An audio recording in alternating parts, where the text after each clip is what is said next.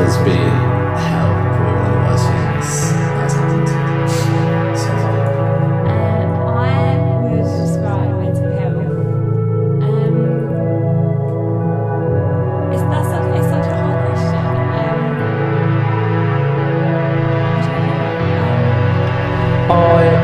I suffered very much from like anxiety and being like nervous about how people see like the image that I put across. So if I was to offend someone, it would really get to me. I would describe my issues with mental health being anxiety, panic attacks, and things like that. So basically, my main thing I noticed when I needed help, and it was quite a significant thing, was I realised that I was having suicidal thoughts, but not suicidal thoughts where I was planning on doing it. It was more like where I was having anxiety, I was being anxious.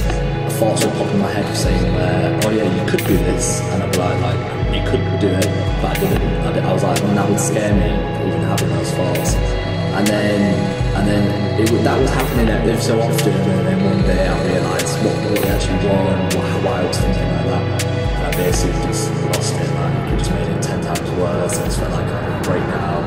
And then I just rang my mum, rang my girlfriend, and just realised I needed help.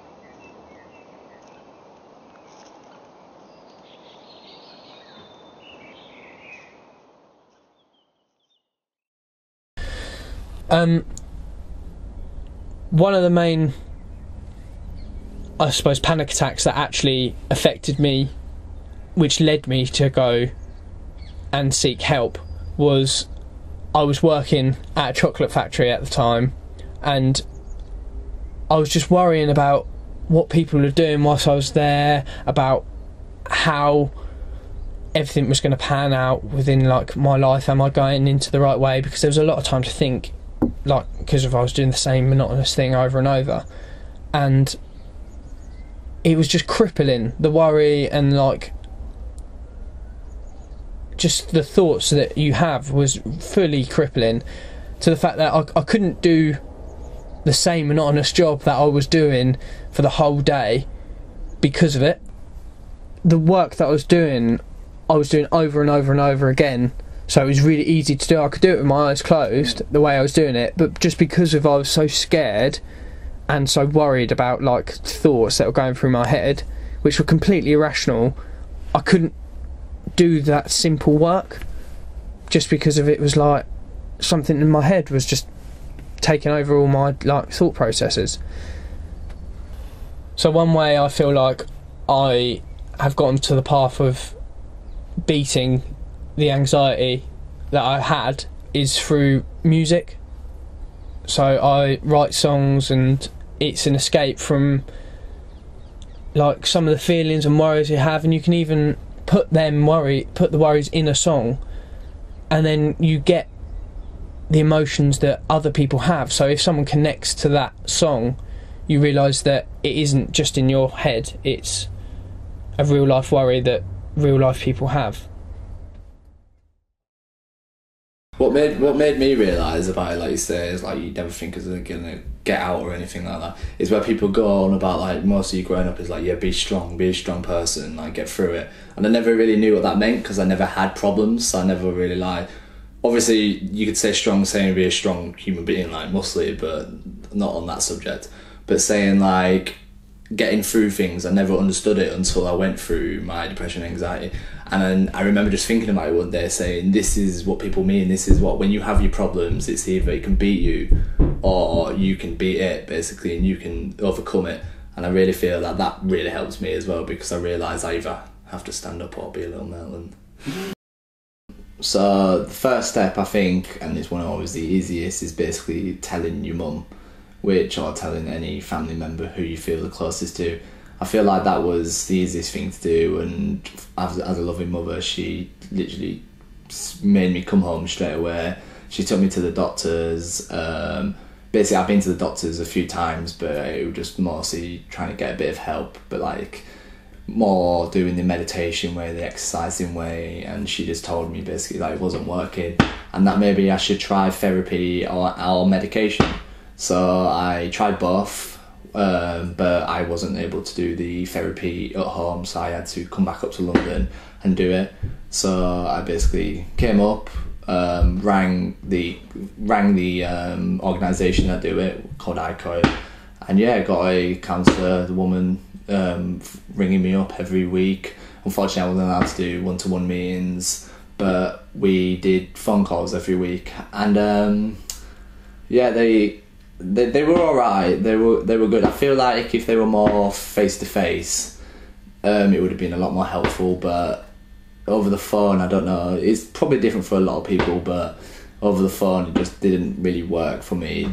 And there's a program that they have what you can log into, which has like modules that you follow, like challenging thoughts and like understanding your thoughts and stuff like that.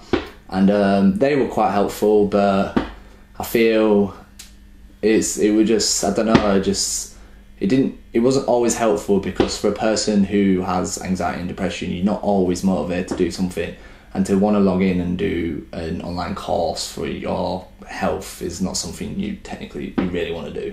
So it was quite difficult, but at the same time I feel like a little bit of it did help, and maybe for someone else it would really help, but all in all I don't think it did that much. See, that's why the CBT was good, because it has loads of examples of different ways of thinking.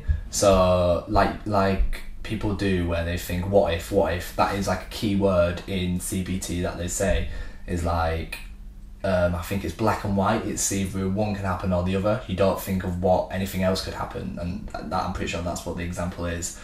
And that is probably I think one of the main examples people have with anxiety is what if this, they try to predict the future, and it's not great. But having CBT and then basically explaining to you what it is and why you do it is quite beneficial.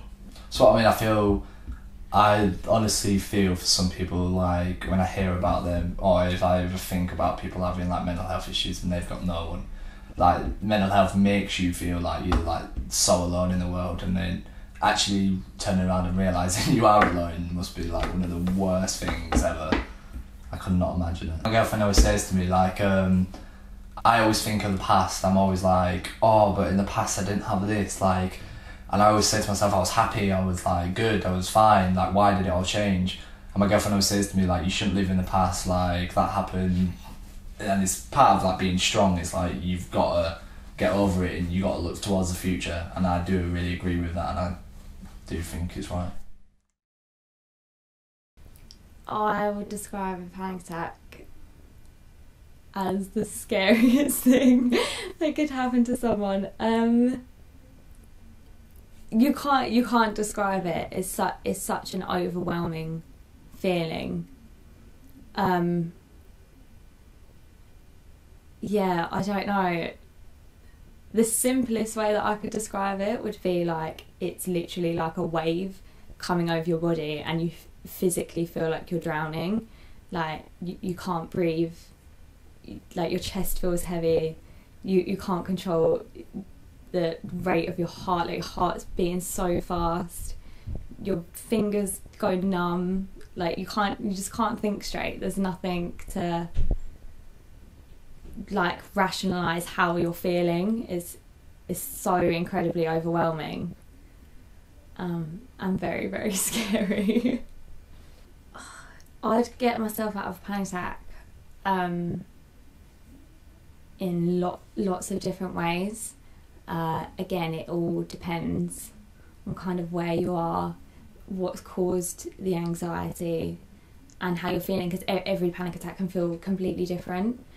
I used to find it much harder. It's really difficult. And there were little things that I was taught, breathing techniques, different ways of thinking, stuff like that. At the time, I didn't really feel like it helped. I was kind of managing it okay on my own anyway. It was just kind of one of those things I was just getting through day to day, so I kind of ignored the help that I was getting. About 2 or 3 years later, so about 2 years ago, I had an absolute breakdown. It was like the scariest time of my life, really. My anxiety hadn't even been that bad leading up to it, and I just woke up one morning, I was having troubles at work and stuff like that, and honestly, it sounds dramatic, but I thought I was going to die. I was running in and out of the bathroom because I just kept thinking that I was going to be sick. I was never sick. I couldn't think. I had no idea what was happening to me. So after that, I did start speaking to my doctor, and I got counselling again.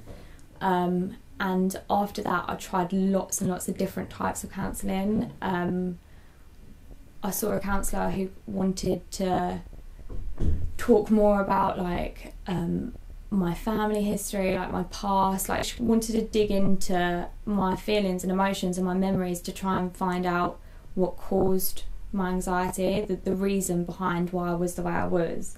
And I found that really, really difficult.